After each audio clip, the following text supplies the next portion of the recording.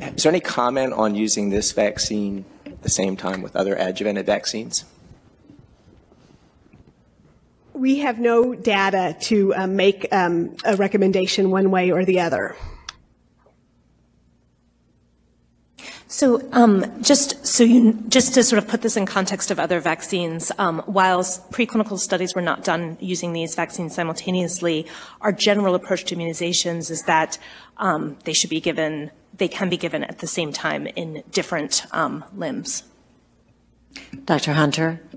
Are multiple adjuvanted vaccines used in Europe or other markets?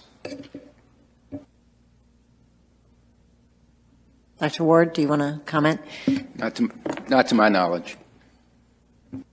Okay, I think unless there's any further discussion, we will take a vote on this recommendation. I want to remind everyone to please check your voting machine thing, and voting is open. Thank you very much. So the voting is completed, and it is unanimous to support this recommendation. Thank you all.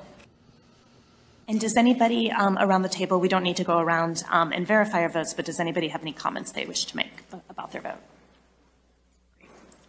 Dr. Great. Stevens?